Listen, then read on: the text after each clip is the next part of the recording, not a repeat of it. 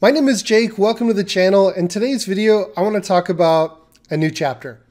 I've been thinking about this video for the last 6 months, and I've just been going through my head simulating, kind of hypothetically how this video would go. And I've thought about this, countless hours. I've kind of lost a little bit of sleep over this video, thinking how I want to share this. I don't really know how to make a video like this. And it's really strange for me. But I really, this video is, I've been on YouTube for about 4 years. So it's actually almost a little poetic. If you go to my channel and you go to the About section, this will be the 200th video. And it's to the date. I couldn't have timed this better. I didn't actually plan this. To the day, 4 years. I created this YouTube channel 4 years ago. I wanted to make this video for those of you that have been following the channel for the last couple of years. I know that there's a handful of you that have watched my videos every single week. And so this video is for all of you. A lot of what I talk about on YouTube is about, reaching financial independence and looking to retire early off of, a dividend strategy, right? That's what I've been talking about really for the last couple of years. My wife and I have been down this path, toward reaching financial independence for many years. And a big part of how I started my YouTube channel was showing other people like you, my M1 portfolio here online. A lot of people don't show their portfolio. I decided, to be authentic, I'm just going to show my portfolio. And I showed the progress month over month, year over year. But one thing that you'll notice if you've been following my portfolio has not really grown. So if I scroll in here over the last year, my portfolio has not really gone up or down very much. And since the beginning of the year, I have not been adding additional money to this portfolio. I have not been reinvesting the dividends of this portfolio back into the portfolio. And this is the first time that I'm talking about this year. And the reason why is because in January of this year, I got laid off from my job. I got laid off in the tech recession. I was a sales manager making very, very good money. All of that vanished overnight. And I've been, I don't talk a lot about my personal life here on YouTube. That will probably change a little bit in the future, but I don't talk a lot about my personal life. But yeah, I got laid off in January, and my wife and I have just kind of gone through a little bit of a roller coaster in the beginning of the year thinking, well, shoot, what do we want to do? Where are we at? What comes next? So in the beginning of the year, in January, what I tried to do was I tried to get a job. After I got laid off, I was like, you know what? We're not quite at our goal yet. We still need a couple of years before we can reach our target, our FIRE target, financial independence, retire early.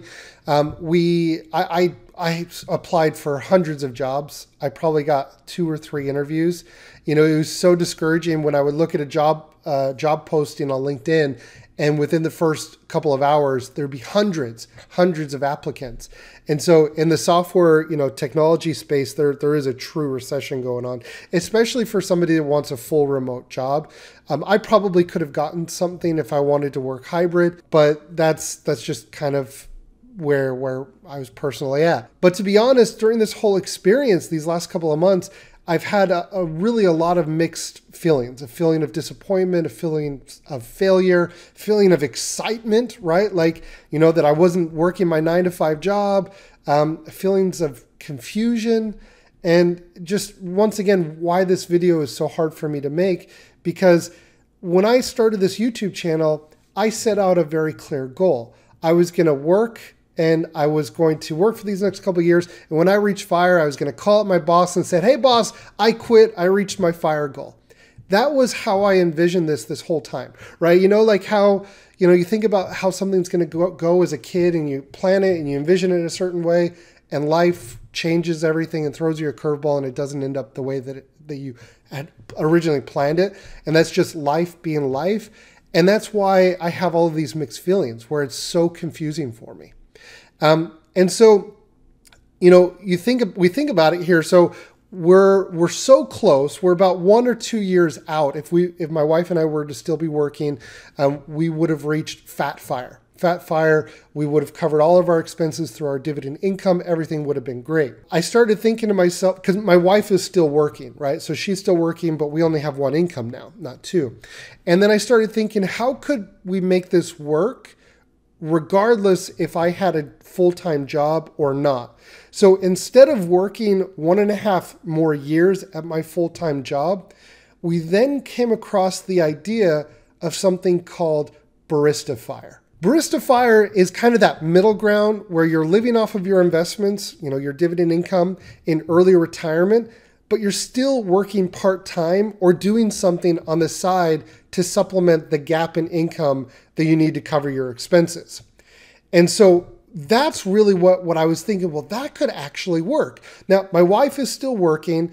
I, generate some income here on YouTube. We have our dividend income. We could actually make this work.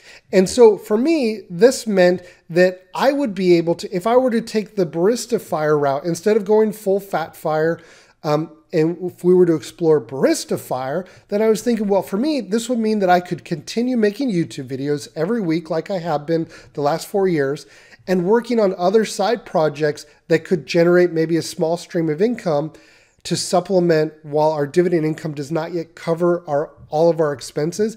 I was thinking this might actually be the right path for us. Now, this isn't the path that I had imagined, 6 or 7 years ago when I started down this fire journey, thinking, okay, I'm going to quit my job. This is how it's going to be. It's going to be all perfect. And I quickly realized this year that life is not perfect. It isn't.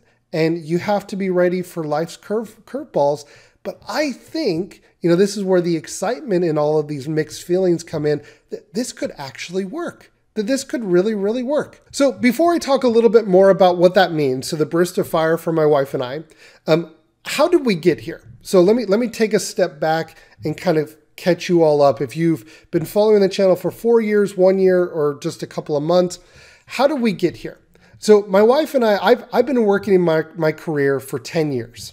I studied abroad in Germany, did all of that, very well educated, have a master's degree, a lot of time and effort spent in acquiring my degree. I've worked in software sales for 10 years. My wife and I, since we moved to Austin about 5 years ago, we started investing into real estate. We invested a lot of time and money into real estate. In addition to that, in addition to my full-time job, investing in real estate, I was also working on YouTube, creating these YouTube videos that generated a little bit of income. I'm not Graham Stephan, everybody. I don't make the big bucks, but I make a little bit of money here and there, okay? And so over the last couple of years, since we moved to Austin, I've really been working 7 days a week. Monday through Friday, I was working at my full-time job. Generally all day Sunday and part of Saturday, I would work preparing for YouTube. And then Saturdays, I would spend a lot of time working on our rental properties, fixing things up, because I DIY'd it all. I did it all myself, right? We didn't outsource anything. So essentially for years and years, I've been working 7 days a week. And then in January of this year, that all stopped. We don't have rental properties anymore. I didn't have a full-time job. So I went from working 7 days a week to working now maybe 1 or 2. And it's been really a huge, dramatic change. I spent so much time this year with our little baby boy, Lucas.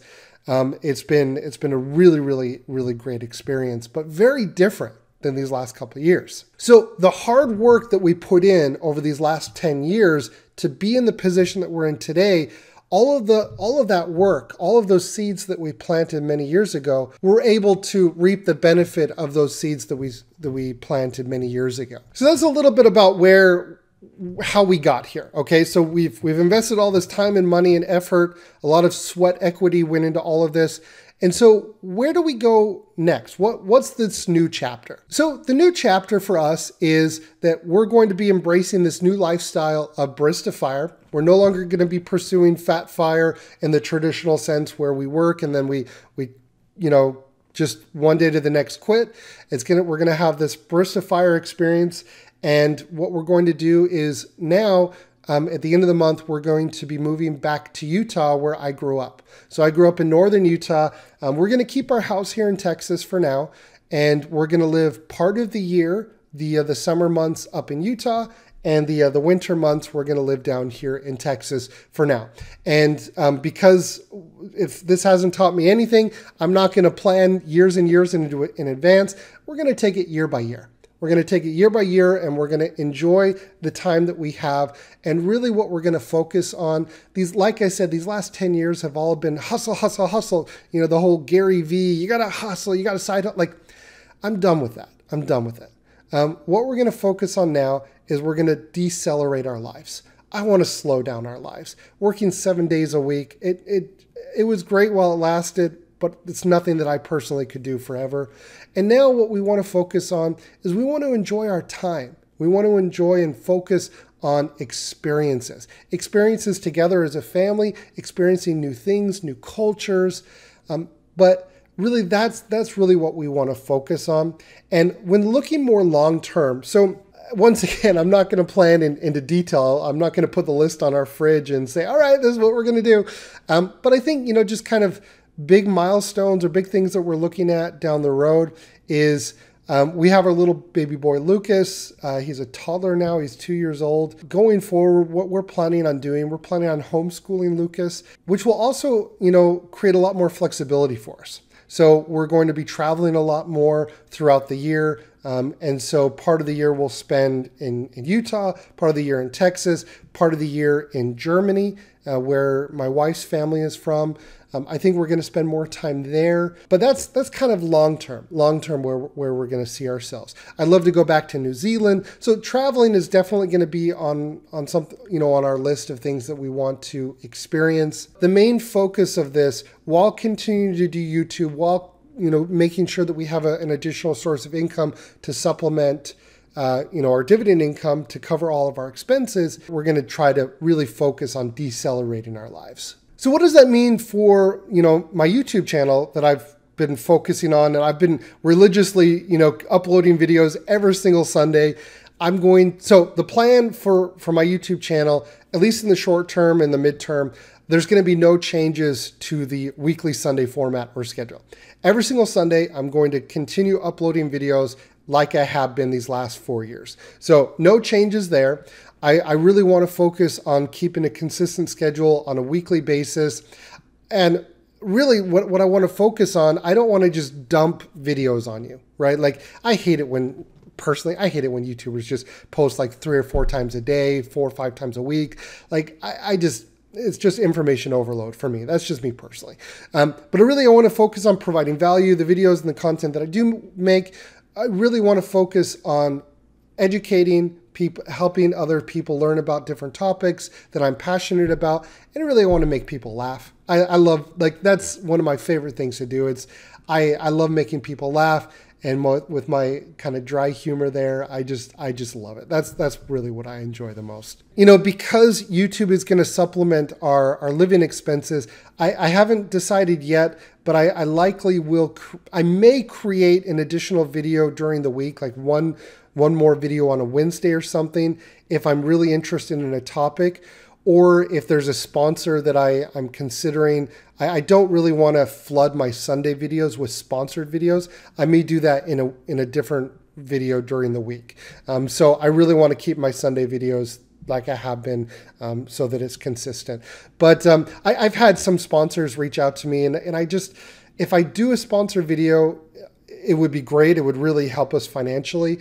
I may do it during the week, but I haven't fully decided yet. So I'm working on that. And then what I'm going to be working on as well is I'm going to be working on other side projects. I'll talk more about that in the future, but it's really going to be around the topics of financial independence, retire early, and dividend investing. It's really been a roller coaster of emotions this year. And, this whole experience has been really eye-opening, and I plan on talking a lot more about it in the future, but it's not something that I could have ever prepared for or had in my wild card for this year. I had no idea that this was going to happen. And this whole experience of achieving Barista Fire, it really feels like a big leap of faith, because there is that gap. Our expenses are higher than the income that we generate from our dividend portfolio. And so this really is going to take a leap of faith, the Barista Fire, because, for those of you that may not know, YouTube, the income that I generate from YouTube, it fluctuates greatly. So some months it'll be really low, other months it'll be higher. And so it is a leap of faith going on going down this path of barista fire.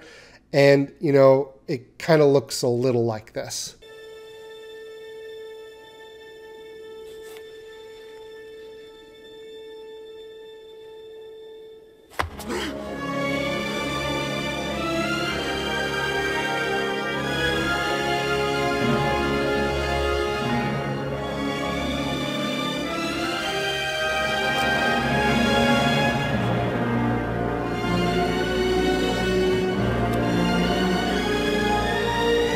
Man, I almost fell out of my seat the first time I saw that movie when I was a kid. The next couple of weeks are going to be a little chaotic for us. As I mentioned, we're going to be moving. I'm going to be making a few videos in advance before we leave in July to Utah. The next couple of months, I'm mostly going to be talking about financial independence and retire early, so the FIRE movement. And once we get settled in Utah near the end of July, I'll start mixing up the content between the FIRE movement and dividend investing topics. It's honestly a surreal feeling. I'm filled with a lot of mixed emotions right now. This is the hardest video that I've ever had to make here on YouTube. Honestly, I'm a little bit of a loss of words, but I didn't want to end the video without genuinely saying thank you. Thank you so much to every one of you that have supported me these last couple of years. And I'm just really, really excited to share the next phase of life with you here on YouTube and share what it's like to be in barista fire and hopefully inspire you to pursue something similar, whether it's a barista fire, fat fire, or anything and everything in between. I hope that this is inspirational for you. Once again, thank you so much for being part of this and supporting me and my wife on this path to reaching barista fire.